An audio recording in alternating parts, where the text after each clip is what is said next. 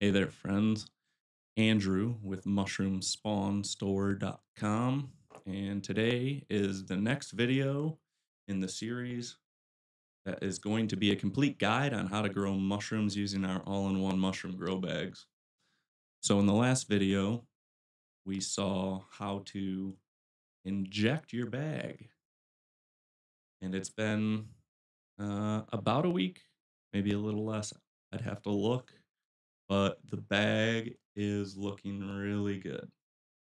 So obviously no contamination, and we've got a good amount of colonization.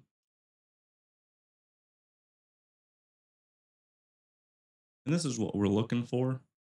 So now we are going to get some extra air in the bag, and we're going to break up that colonized portion here, and we're going to mix the substrate and the colonized grain portion together. And I'm going to show you a trick. You need something like this. This is a 1-inch spring clamp. You can get these on Amazon or from your local hardware store real cheap. I think I paid like $1 a piece for these. And we're gonna clamp this bag from the top seal here, and we're gonna clamp it to something sturdy. I have a tripod behind me, and so I'm gonna demonstrate how I hang the bags. Uh, and we'll time lapse or we'll speed up the bag getting filled with air before we mix it. So first, what can help to make this process easier is the bag is gusseted, so you have these sides, right? So what I like to do is grab opposite corners of the plastic and pull, because the plastic tends to stick to itself a little bit.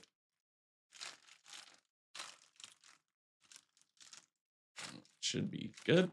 And you can already see we got a little bit of air in there. So we're gonna switch views now. Howdy. Need the clamp.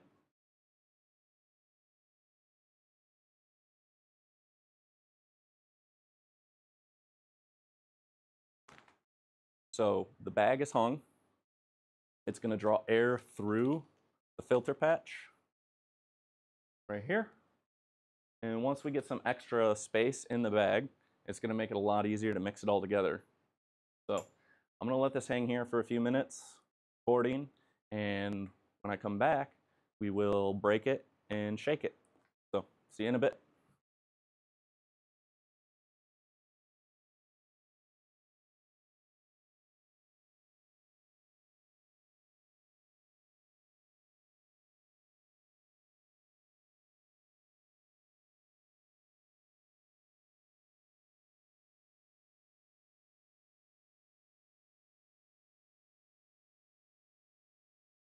Okay, we are back, and as you can see, that only took about 4 minutes, and we've created plenty of extra space inside the bag now.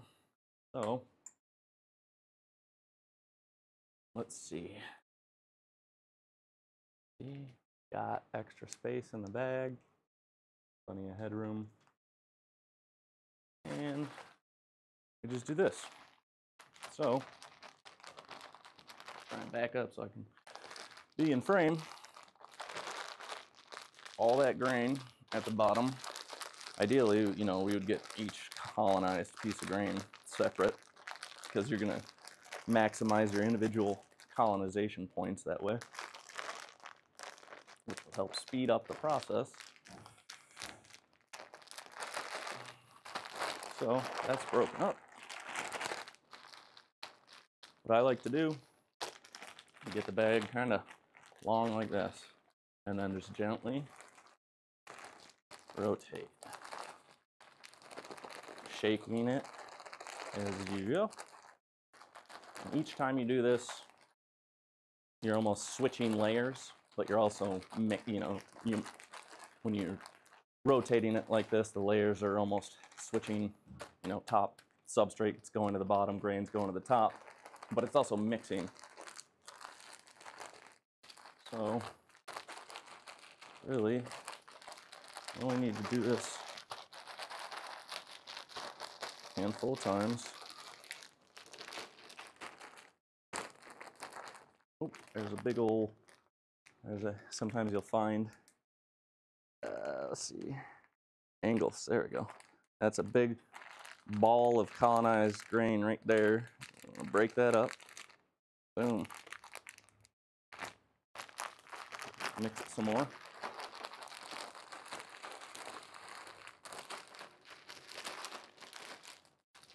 And you want to be kind of gentle. You don't need to be like dainty with it, but you definitely don't want to tear the bag if you've gotten this far. That would be a shame. So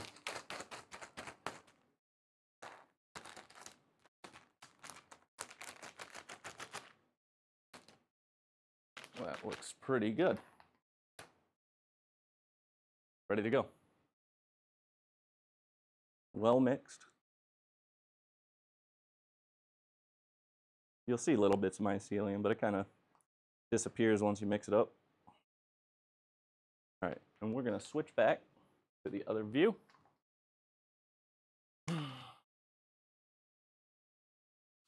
And we're back in the overhead. So now that we've gotten this, I like to press it down a little bit, compact it, almost like the way it came. That maximizes the contact, all of the grain. And we're done. So now we wait for this to fully colonize before we start fruiting it. And it shouldn't take too much longer than the time between the first inoculation video and this video. So I would suppose in about a week, maybe 2 weeks tops, this whole bag should be solid white and ready to fruit. And when that is the case, I will come back and we will continue this series on how to grow mushrooms in our mushroom grow bags. So thanks for joining us. I'm sure you can see the banner across the bottom. Check out our website, discount code ShroomTube for 15% off. Subscribe to our channel. We don't ask for much more than that. This is strictly educational content. And this will apply to any bag you use, whether you get it from us or not. And obviously, we would love if you do that. Either way, I hope you found this helpful, and I'll see you next time. Thanks.